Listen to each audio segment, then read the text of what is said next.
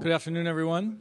I think we're going to start the last portion of our program, or next to last portion of our program. Hope you enjoyed your lunch break.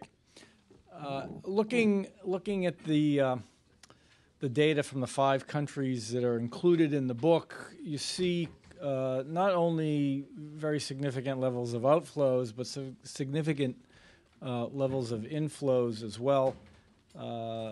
Philippines, which is the subject of our next panel, certainly bears out that fact. Double the amount of inflows, or inflows are twice the amount of the outflows. So quite a significant amount there, and maybe something that gets addressed during the conversation.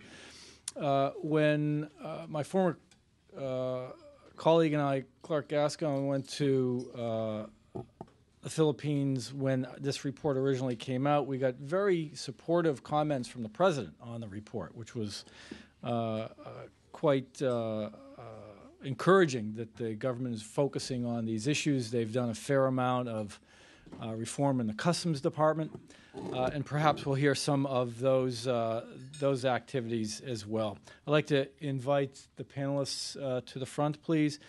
We have His Excellency the Ambassador from the Philippines to the U.S., Ambassador Cuisia, Hector Colón, and Matt Salomon, our moderator.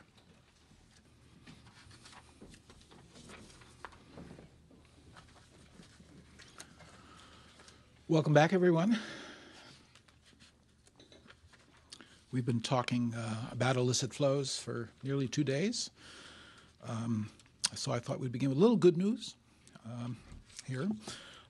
As we begin our conversation on the Philippines. And there's a personal part of this, and that's part of the good news.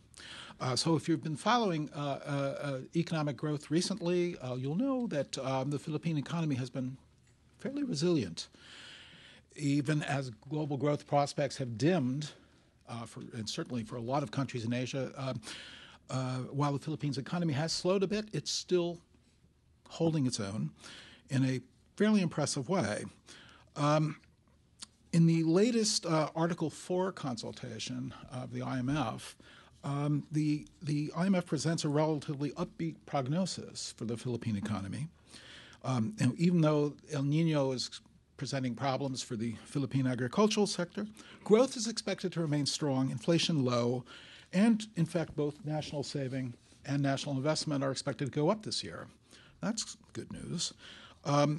What I also want to close with is a little phrase from the consultation, or the synopsis of the consultation. The fund credits some of the Philippines' economic resilience to favorable policy, commending both monetary and fiscal policymakers in the Philippines for their, quote, prudent macroeconomic management. So it's good news. For someone as old as I am, who began following economies in the late 70s, it's good news in another sense, because I do remember a time when the phrase prudent macroeconomic management would not ever occur in the same sentence as the word Philippines. So there's something else happening here that ought to be held out and perhaps give us hope as things are going. That's kind of where I would like to focus some of our discussions later, if we will.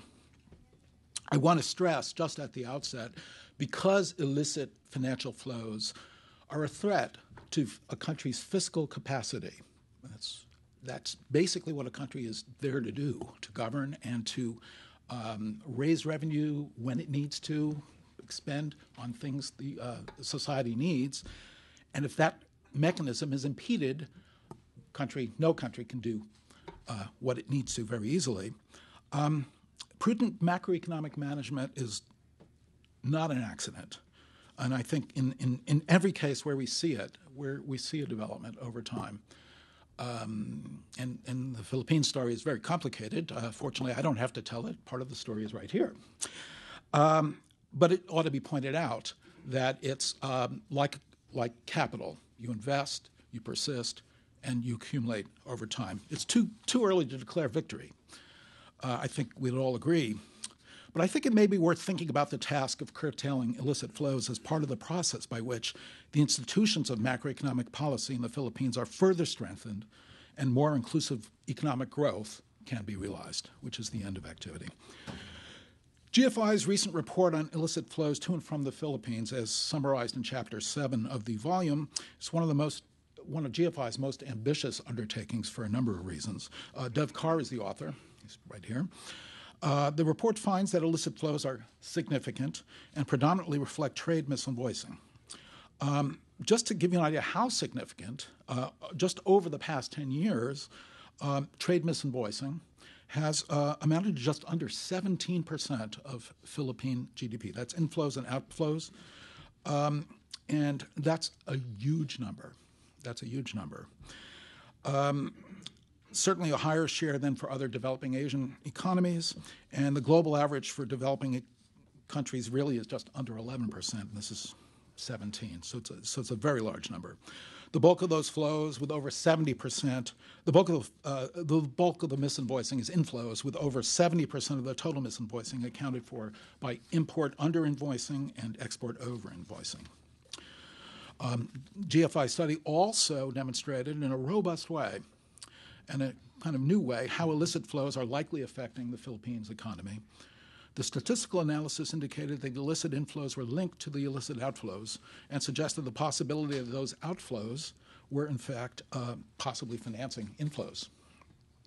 It's this is a result of two angles of statistical analysis brought to bear on the same data.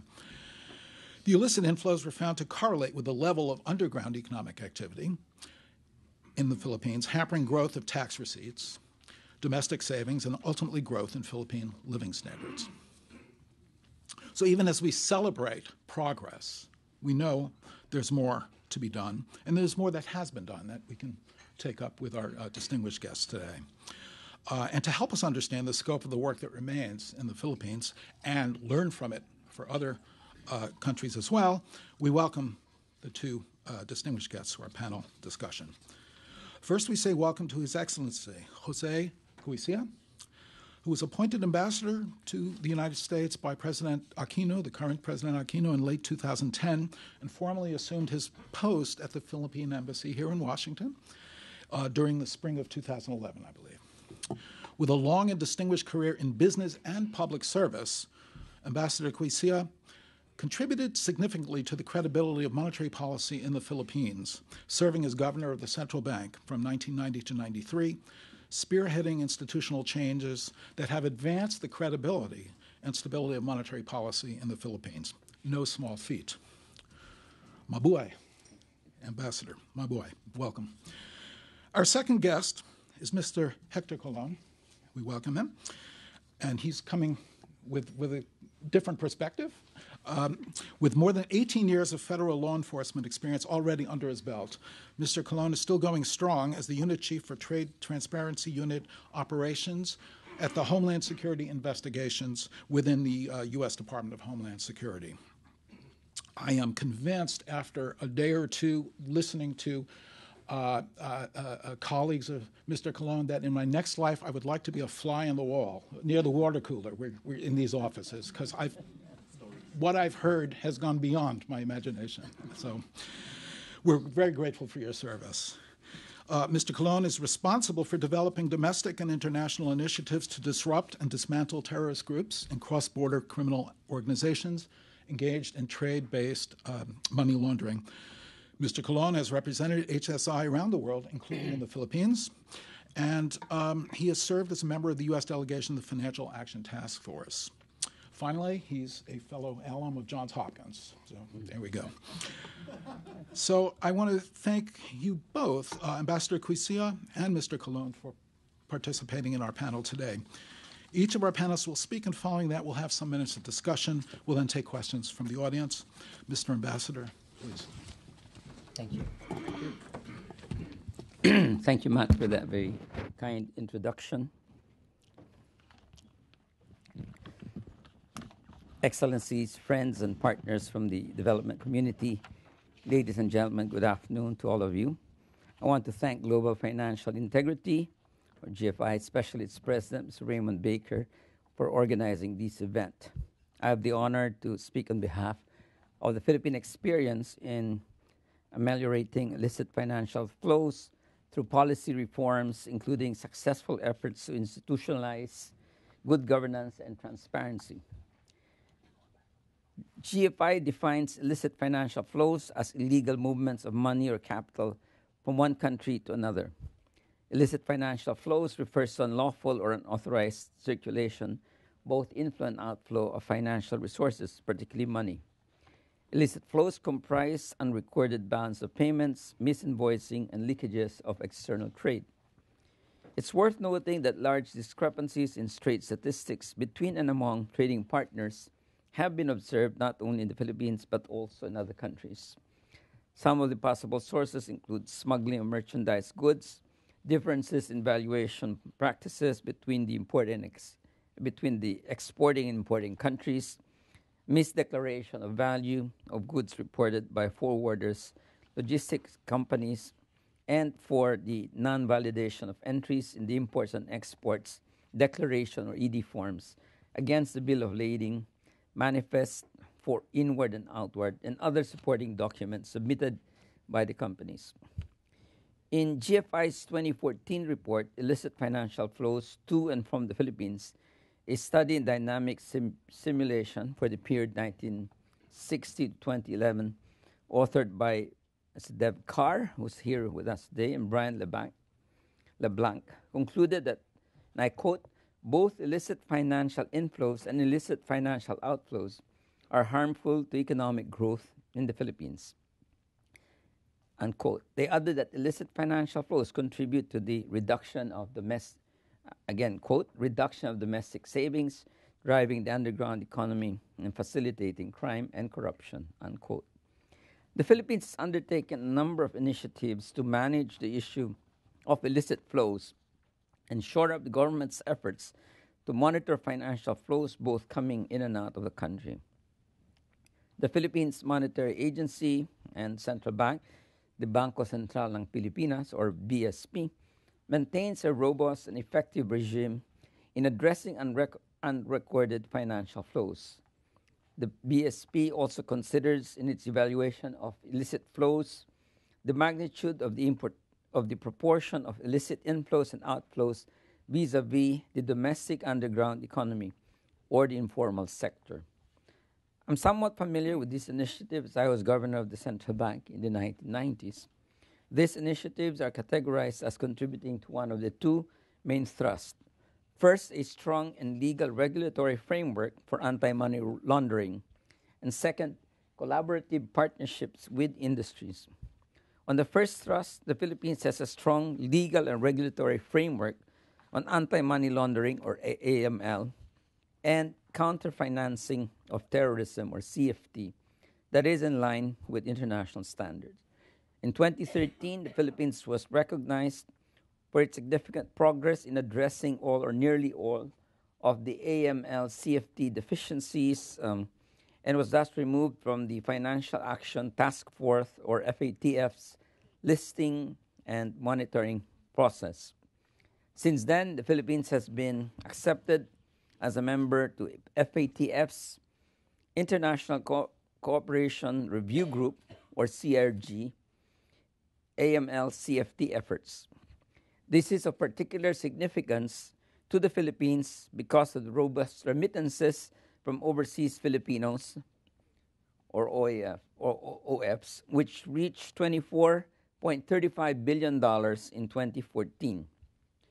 The improvements in formal remittance mechanisms have seen a decline in the use of informal payment channels to 3 to 5% from previous estimates of as much as 30%. This is a marked improvement resulting in greater regulatory coverage of the concerned amounts. The BSP continues to strengthen the AML CFT regime for financial institutions to maintain relevance and effectiveness through increased documentary requirements for activities registered outside of the Philippines, the implementation of risk-based customer acceptance policy processes for banks and financial institutions, among others. On the subject of overseas remittances from Filipinos working abroad, which I mentioned earlier, totaled $24 billion in 2014. The improvements in the formal remittances mechanisms.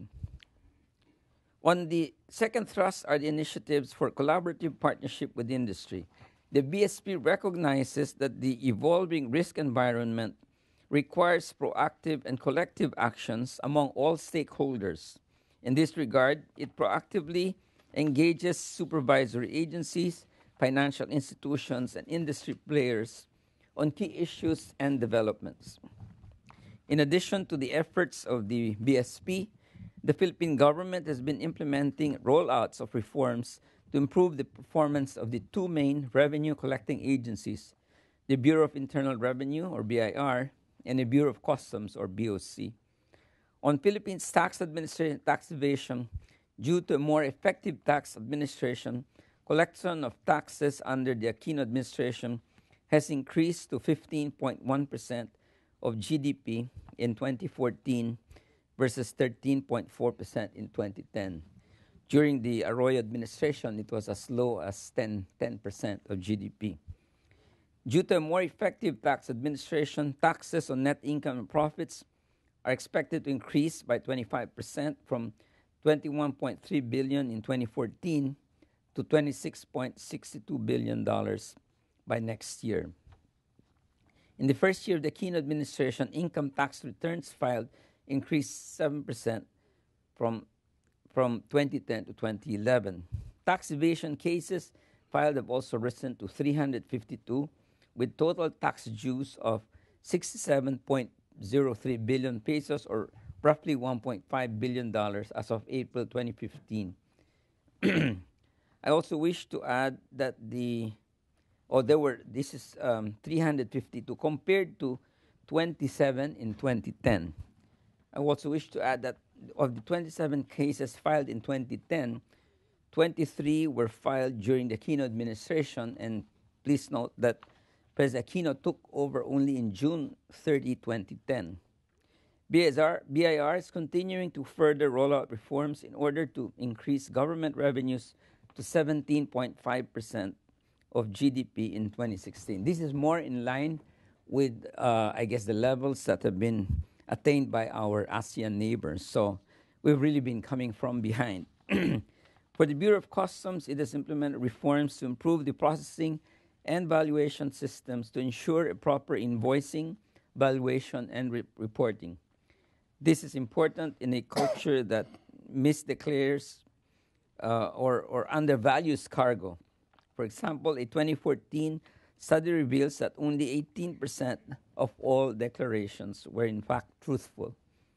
The Philippine Congress is also reviewing a bill that would amend 1987 Tariff and Customs Code of the Philippines. Such a change would establish tax exemptions, strengthen BOC's risk management system, and promote appropriate behavior by establishing incentives such as deferments of duties and taxes to highly compliant exporters and importers, among others. Another key issue for the Bureau of Customs is smuggling. In 2005, the BOC established the appropriately named RATS program, which stands for Run After the Smugglers, which is mandated to detect and prosecute smugglers and other customs and tariff law violators. As of October 2014, 182 smuggling-related cases have been filed. With the administration's intensive crackdown against smugglers, cases filed rose tenfold since 2010. Oil smuggling is a key focus for Bureau of Customs. In 2014, oil companies estimated approximately $430 to $644 million in losses due to oil smuggling each year. At the same time, the government loses approximately $706 million. The government is estimated to lose approximately $100 million, or about $2 million in foreign revenues due to oil smuggling. So it has come down considerably. Based on the Philippines' experience, I have the following recommendations to address unrecorded financial flows. These are enhanced supervision, strengthened cross-border cooperation, enhanced vigilance against suspicious flows, and immediate issuance of customs administrative order. enhance the efficacy of the supervisory regime. A strong regulatory framework has to be backed by effective supervision. While banks have adopted controls to monitor money laundering and terrorist financing risk, there is scope to strengthen the control process, especially in the areas of trade finance and correspondent banking. International best practices in these two areas may be looked into. To strengthen cross-border cooperation, the importance of cooperation in having coordinated policies among trading partners, particularly in enforcing reporting standards, i.e., invoicing of trade transactions and automation and computerization of processes towards improvement of trade data should be emphasized. 3. Enhanced vigilance against suspicious flows.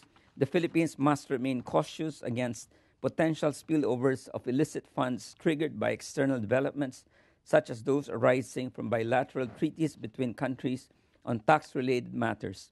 Financial institutions should continue to comply with anti-money laundering regulations to preserve the integrity of the country's financial system and safeguard it from being used as a haven for illegitimate funds or as a conduit to disguise the flow of such funds. Lastly, support efficacy of the Customs Bureau. All stakeholders should collectively work towards ensuring the Bureau of Customs and implement appropriate measures to ensure the accurate reporting of trade statistics. Thank you and good afternoon.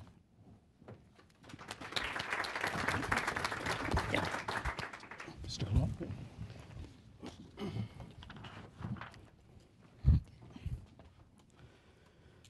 Good afternoon, honorable guests. Mr.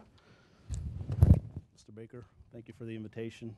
It's my pleasure to be here today to give some remarks here on what HSI, Homeland Security Investigations, Department of Homeland Security, is doing in support of the Philippines and other partners throughout the world. As they said in the introduction, I'm the unit chief for the Trade Transparency Unit. Also have another title as the director of the National Targeting Center Investigations. One of the more recent things that we've done at Homeland Security is enhance collaboration within our own Department of Homeland Security.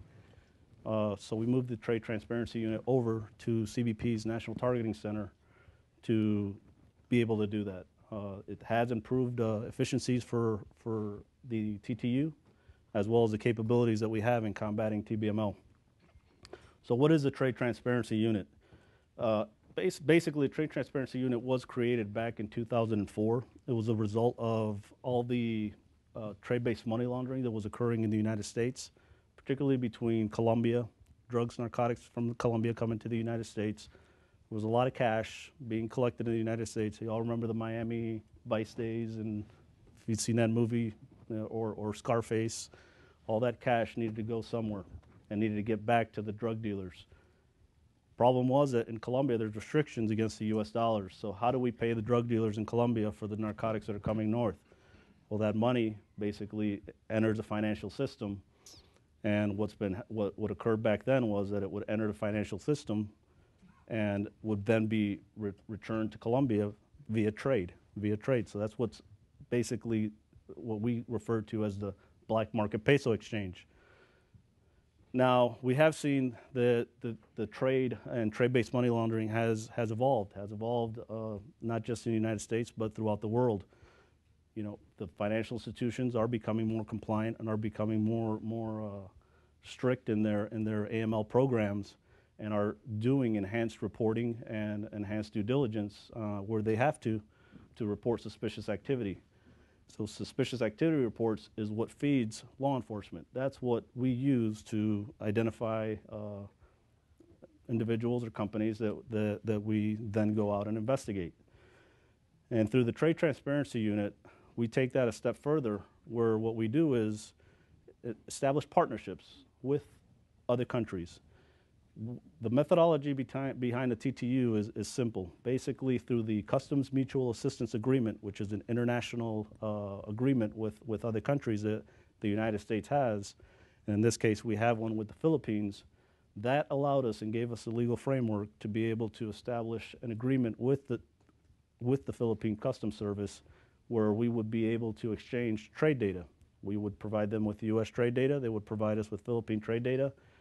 And through a system that we created that allows for the analytical process to take place, for that data to be compared and analyzed, and we're talking about large volumes of data. The United States trade data alone is so large that you can imagine how long it would take to do this manually.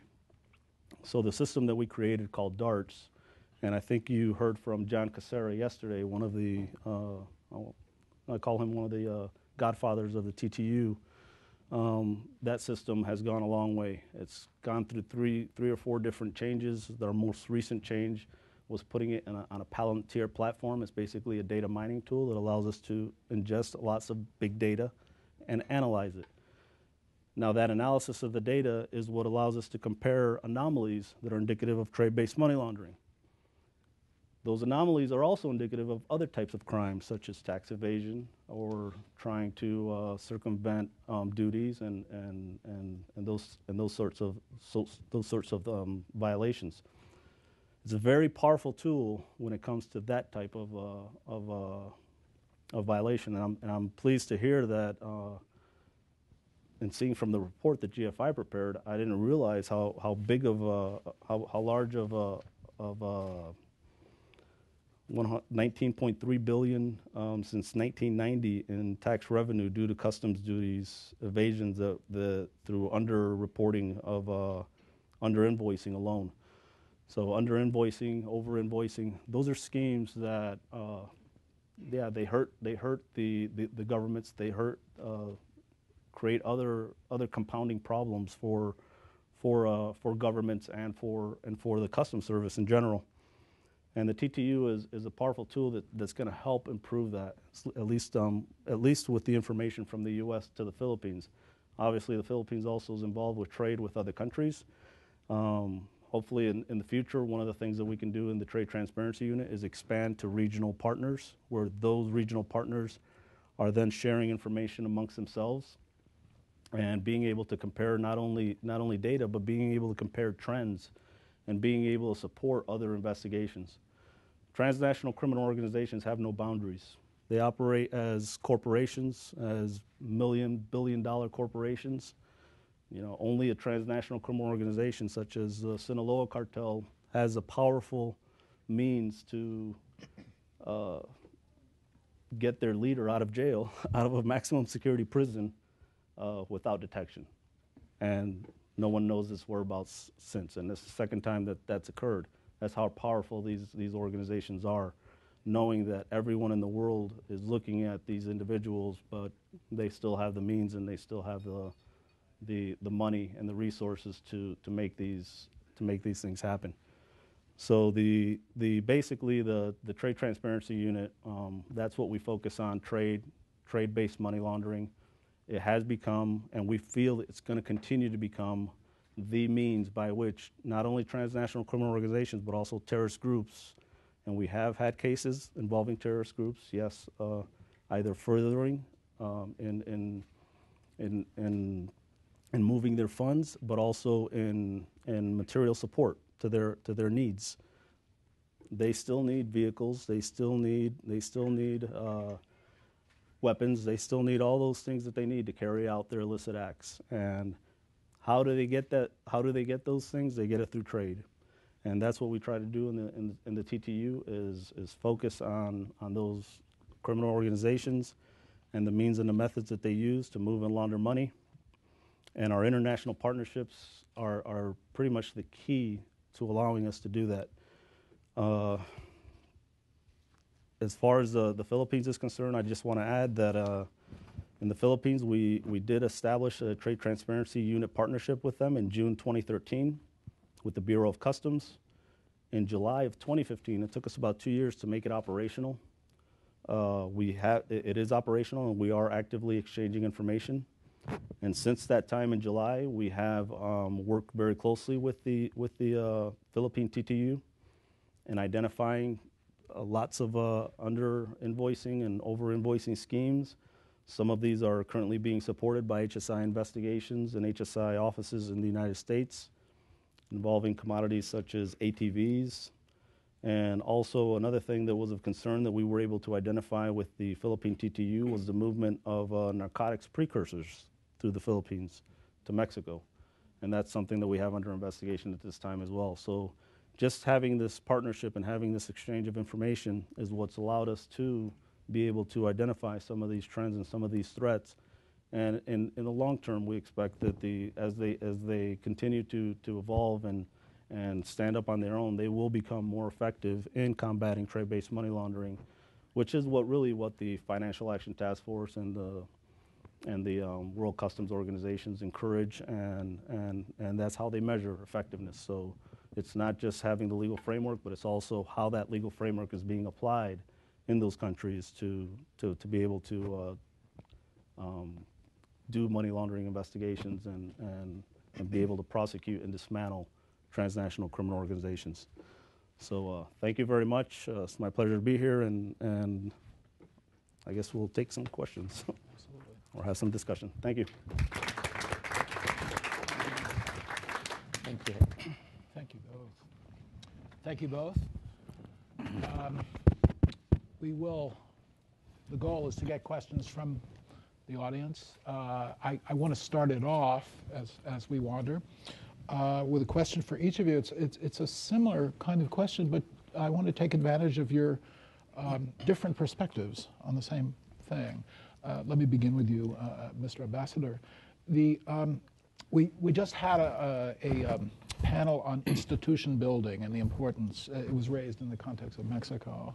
I want to follow this track again, given your experience. It seemed very appropriate to ask you about this.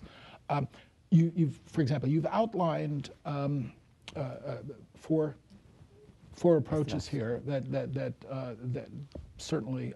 What do you regard to be the biggest challenges facing the Philippines in achieving these goals?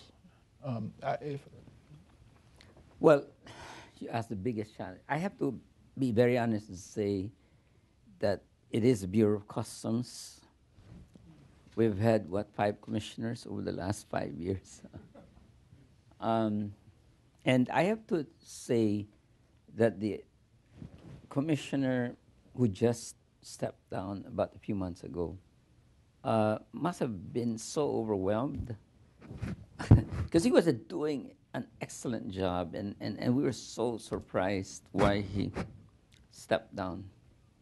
We'd never seen the kind of revenue increase under his stewardship in the past years. So I was particularly because he was a very effective undersecretary in the finance department, but the president singled him out, put him as a commissioner of the Bureau of Customs, and I think he just gave up because I guess the system is so embedded. I mean, the corruption in the just so bad that finally gave. Now, I don't know. I hope this is not on the record, but no. I'm just saying, if you ask, the Bureau of Internal Revenue has done a great job from the start of the administration of President Aquino. We recorded double-digit revenue collections at the Bureau of Internal Revenue. We have a very feisty lady commissioner who I think has done an excellent job. And unfortunately, we could not say the same for the Customs Bureau until Commissioner Sevilla took over about 2 years ago. And for about 18 months, he was doing a great job. 18% increase in 1 year. And this was going on. But I guess, I think the president faces a very tough, decision what to do with the Bureau of Customs.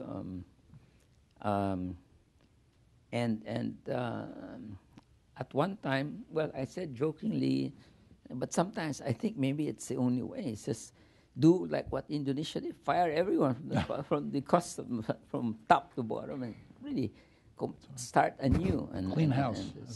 So the current commissioner was also a commissioner at, but he had a very brief stint, and he's back. Hopefully, he's going to be able to do something about it.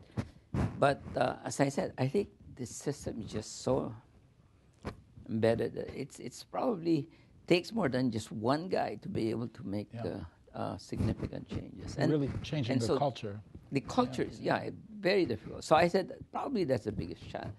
But the fact that it was done in the Bureau of Internal Revenue, I want to say it's not possible.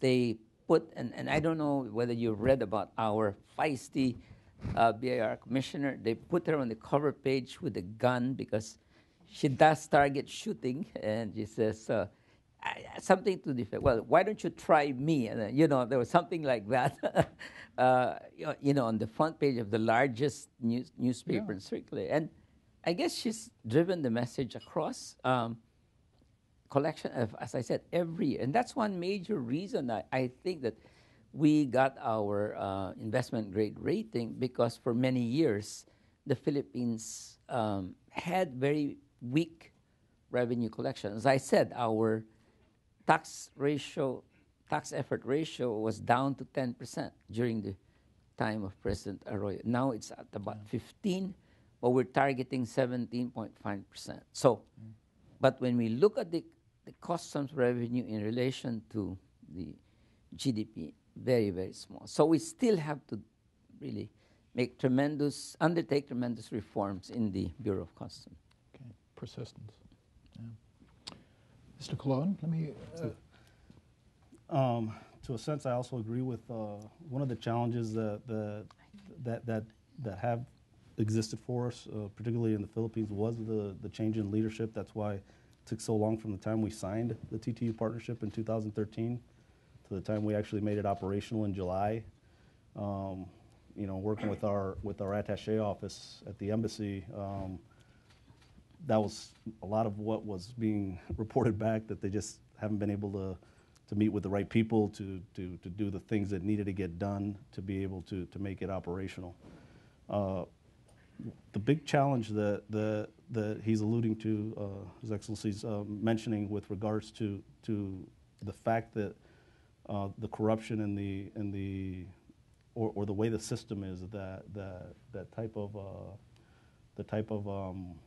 culture that exists where undervaluation or overvaluation schemes are rampant in the economy. That's also concerning, because that type of the people that do this are also professionals, and these are the people that criminal organizations and terrorists will then go to so that they could facilitate the movement of money, because they've got the infrastructure in place. They've got the contacts that they need to make things move, to make merchandise move, or to make money move throughout the world. And that's what gets exploited by criminal organizations. And we look at that. There's different levels of them. Treasury calls them third-party money launderers. The president's transnational criminal organization refers to them as facilitators. But call them what they may, individuals and the people that are involved that do this kind of thing, that expose the officials to or pay off officials or file false paperwork to be able to move merchandise, are the same types of people that then are exploited by criminal organizations and terrorists for their illicit means, for their gain. And that's why it's kind of concerning to the point that something's got to be done, and I think they are doing something. There's a lot of good things that are being done. There's a lot of great people in the Customs Service as well that are trying to do the right thing, and I would hope to say that the partnership that we've been able to establish with them is a step forward in that direction, and something that's gonna reap benefits hopefully sooner rather than later. Mm-hmm. Very good. Queries? Deb? I want to ask Ambassador Cuisia, to what extent is a decline in the tariff rates responsible for the decline in customs revenues? Do you think that is not just under-invoicing, but also the decline in the rate, or? I think there probably is some truth to that decline in tariff rate in certain product lines has a result. Take, for example, oil. Oil prices have gone down so much. Yeah. So in terms of the revenues that we make from oil has gone down considerably, but not because of lower tariffs. But on the other hand, there have been reductions on tariffs. Take, for example, goods coming from ASEAN. Because of the ASEAN Free Trade Agreement, there's been a big drop in tariffs. So that, to some extent, has contributed to the lowering of revenues from customs. But when we look at the Bureau of Customs itself, will tell you that there are very large disparities in terms of revenues from companies within the same sector. So why is it, once I take, for example, the cigarette sector, why is it that one particular company pays so much in revenues and same company or another company within that same sector would pay much, much less in terms of, let's say, if they were to sell the same kind of volume. So they make this analysis. And, again, there's a case that's being, I guess, in papers for some time, a major company that's being accused of precisely under declaring its imports. What we did was we checked with the suppliers in the U.S., and in at least 2 instances, we confirmed that there was a very significant under-declaration of the imported material from the U.S.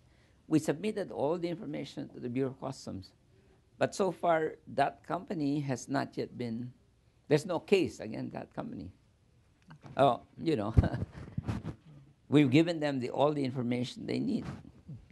Thank you. Can I add something to that? One of the challenges also that at least HSI has particularly noticed with some of our partnerships, not just the Philippines, but some of the other ones, is that the Customs Service doesn't necessarily have the authority to investigate if a violation is occurring. They would have to go to the police, or the National Police, or some kind of law enforcement entity or prosecutor to conduct an investigation. And that in itself, that's where a problem then lies, because in a lot of, even here in the U.S., probably half the agents that are assigned HSI don't truly understand customs.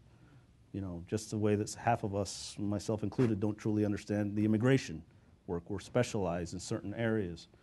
Not having that authority, though, not having the authority to do an investigation, to bring a case forward, is challenging, because what police entity do I go and have to explain all this customs jargon and all this customs laws and demonstrate to these individuals, hey, this is not only a violation of customs, but it's also, you perhaps have some money laundering, you perhaps have some other violations here as well. And then get a prosecutor to also understand that and be willing to take that to a court or to a judge. And that's a huge challenge that a lot of the countries have. I'm not sure if it's the case in the Philippines, but they don't have the authority to do those types of investigations. So, and I think that one of our panelists yesterday, former colleague from the Customs Service, was mentioning something to that extent, that a lot of the customs agencies, some are looking to give that authority to the customs agencies so that they can conduct their own criminal investigations, just like we do here in the U.S. Rob? Yeah, I have a question for Mr. Ambassador Cuisia. You mentioned John Philip Sevilla. And, I'm sorry? you spoke of former Customs Commissioner John Philip Sevilla. Yes.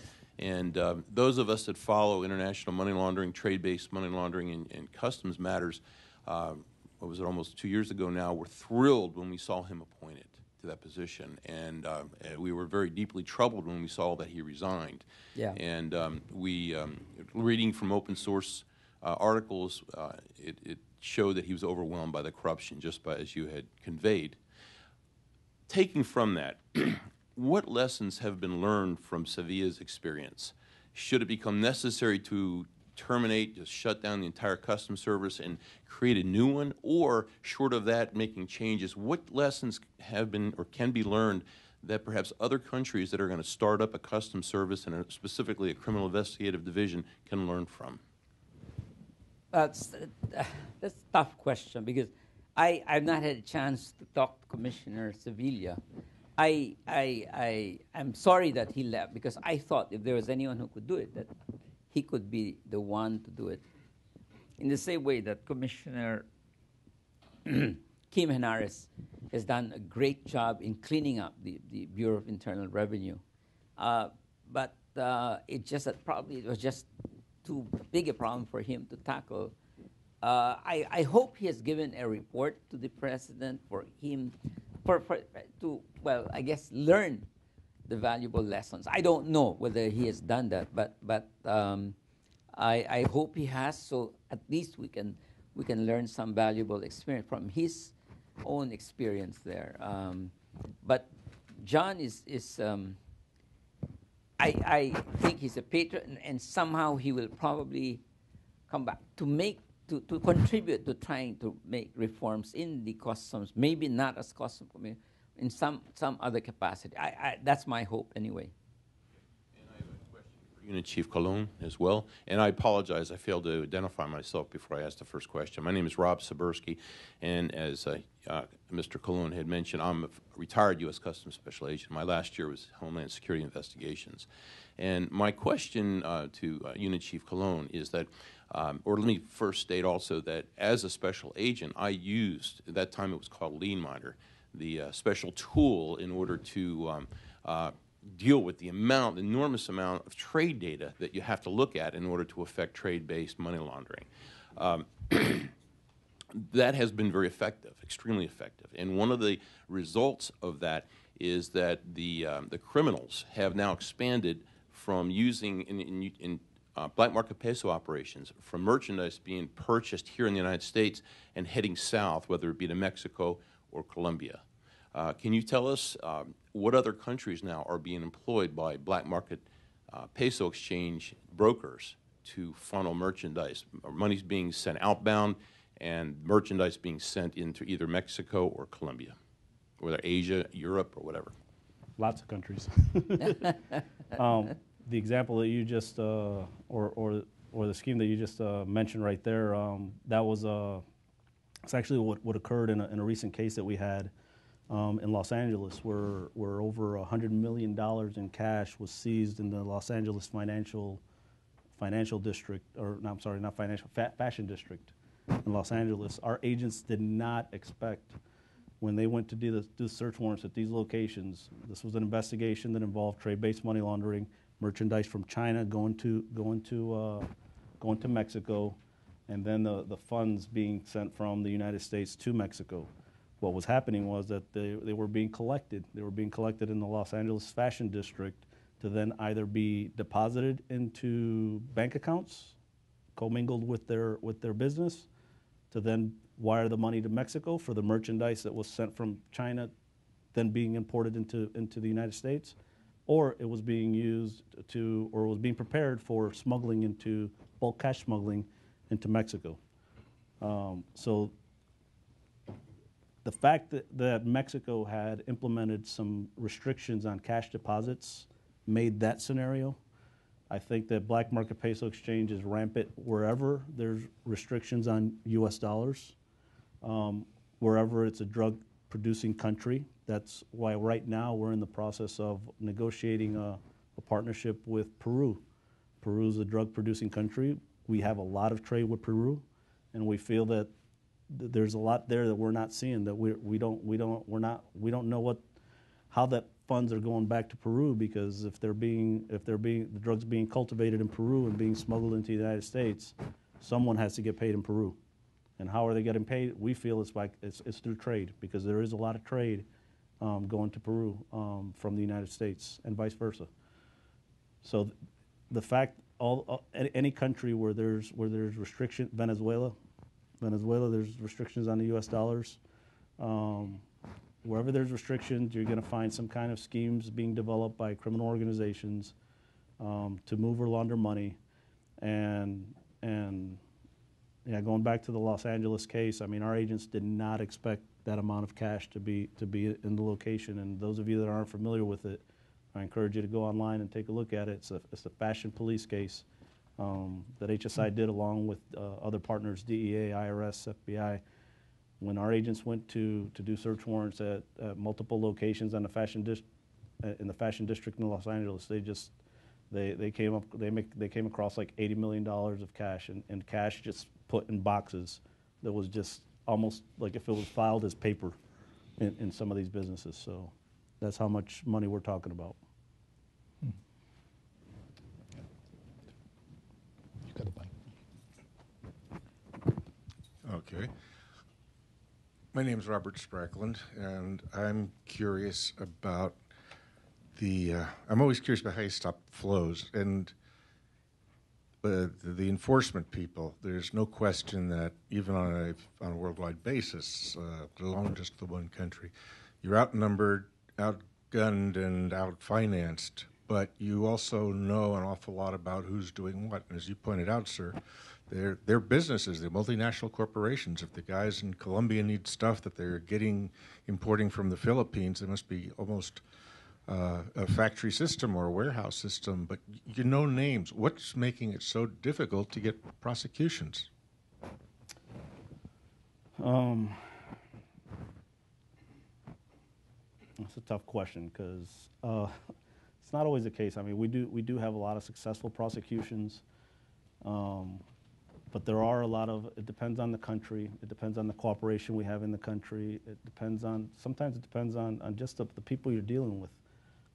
The relationships that they can develop to be able to move a case forward, being able to get the information that we need and the other country also needs. I've always felt as the Industry for the Trade Transparency, when we're sharing information with our foreign partners, and like I said earlier, our system, identifying under and over invoicing, that's like picking low-hanging fruit. They can do that all day long. And they can go out and collect revenue all day long. And they do that. A lot of them do. What we tell them is, when you identify anomalies, don't just stick to that anomaly. Let's investigate to identify those companies to get the information and the evidence that we need to be able to then bring a case to prosecution. Because otherwise, they're just going to continue. They'll take the hit. That's part of their business model. They are prepared to take losses where they have to, knowing that they're going to be able to continue their criminal enterprise by doing it somewhere else or by doing maybe another line of effort that they may have. So they calculate those losses. But being able to work those types of cases, and particularly with our foreign counterparts, if the violation's occurring, let's say in the United States, and it's imports or exports from Philippines, there should be some violations occurring in the Philippines as well, and vice versa. Mm-hmm. So we need to work together, and I've always indicated that or I've tried to strive to work those types of cases where both countries are working a case together, hand in hand, and we're bringing it up at the same time, and then maybe doing enforcement actions simultaneously in one part of the world and the other. That, to me, that's my dream. That's my dream case. If we could do that's the wonderful scenario. It doesn't always work out that way, but and a lot of times, whoever's ahead, sometimes people jump ahead of another when they have the evidence that they need and aren't patient enough to allow the other country or to catch up. And then an enforcement action affects everything, because then they're gonna change their modus operandi, and they're gonna start going to other areas, and so that's another challenge as well, because once an enforcement action occurs, like the Los Angeles, you can't replicate that. It's hard to replicate, because everybody reads the news and they're like, well, let's stop doing that. We got to do something else. Thank you. Other questions? Raymond?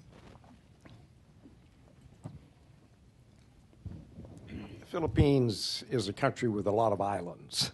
How do you control smuggling that comes to an island where I assume there may be no customs office?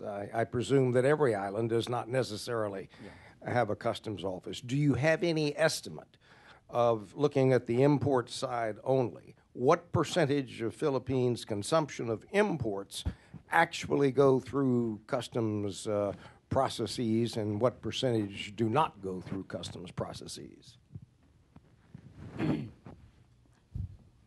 You're right. We don't have customs offices in every island. We have, of course, in the major islands and the major cities. But that's a tough question because we don't have the estimates of smuggling, losses through smuggling are quite substantial. But again, these are estimates done by the World Bank and IMF, and I guess what they do is they look at data from, for take example, for the U.S. U.S. has figures of exports to the Philippines. We have figures on import. We compare that, and you see that there's a difference. For example, two-way trade between the U.S. and the Philippines. When I look at the data over the last 5 years, there's a difference of roughly about $6 to $7 billion almost every year. If we say 13 billion was based on USTR data, our figure would show maybe 7 billion, 8 billion. You look at the latest data that we have, I think it's 2013, $24 billion. According to USTR, our figure is something like $17 billion. So you see it's about 7 billion. So that's just the US. So you can imagine what it is with China or Japan. And so it's now, part of that is probably under invoicing, part of it is smuggling, part of it is, so where in the past we've had a big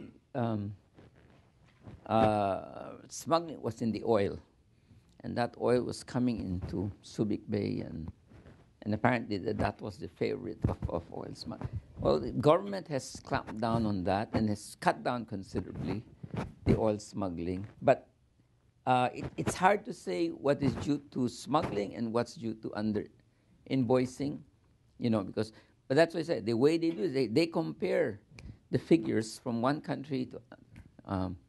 And that's how they come up with this estimate. I don't know if there's any better way of making those estimates. But I particularly am troubled because I keep asking our Department of Trade and Industry people, why don't we do something about this? I mean, it's been going on for some time, and we have to clamp down on our exporters, our importers, and say, well, and I know to some extent the Department of Trade and Industry is doing, but I don't think that the efforts are sufficient.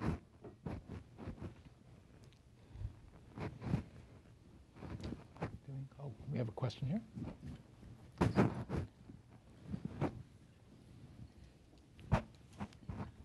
Thank you. Out of curiosity, since I haven't heard any comments with regards to illicit flows on trade and services, I wonder if there's any experience in the Philippines with that, or the TTU with regards to that. For example, like fake invoicing for companies for services that did not exist, and just a way of getting the money out of the country and that sort of thing. If you could tell me what's your experience with that, and if the TTU is also watching that, and if there's any experience in the Philippines. Well, when we report the total trade, that includes trade of goods and services. So the figures I mentioned, 24 billion, is both goods and services. So I don't have a breakdown of what is goods, and the bulk, of course, would be goods. Part of it is services. Is there misinvoicing or under declaration of services? My guess would be yes, there would be. Are all the professional firms reporting all their revenues from abroad? I don't think so. But I can't, of course, I don't have the proof. That's what I'm just saying, based on all I say, when we look at the aggregate figures, there's such a huge disparity.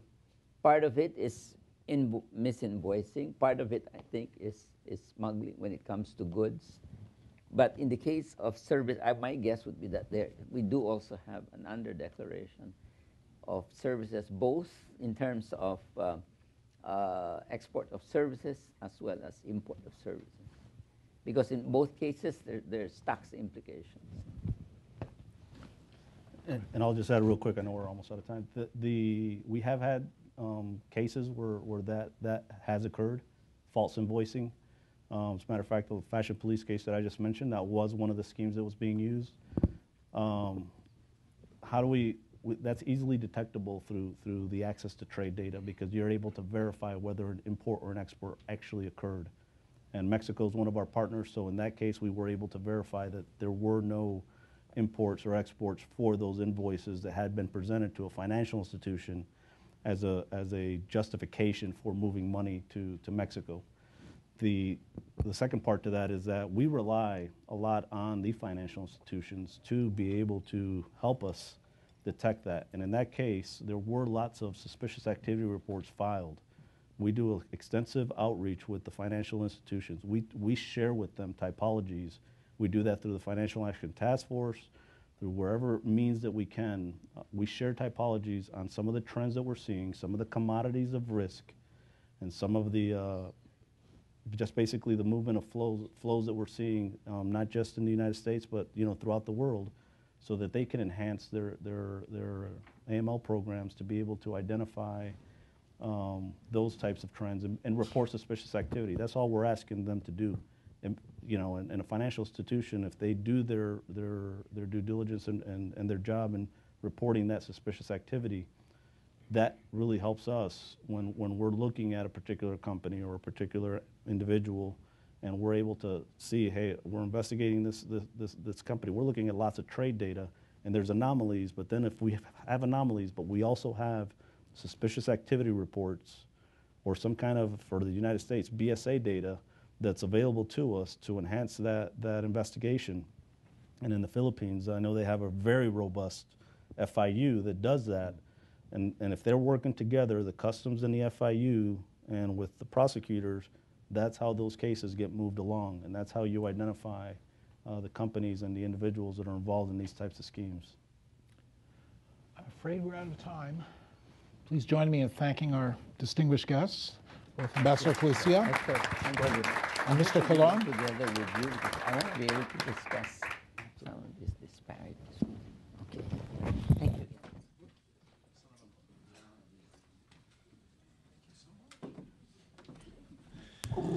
Thanks very much, gentlemen. Ambassador Cuisia, Hector Colón, and our moderator, Matt Salomon. Thanks very much for a very interesting panel. Many challenges, of course, ahead, but with the TTU unit being implemented, and we have opportunity for success going forward. Thank you all very much. We're going to take a quick 15-minute coffee break, and then we'll reconvene for our final panel on Brazil.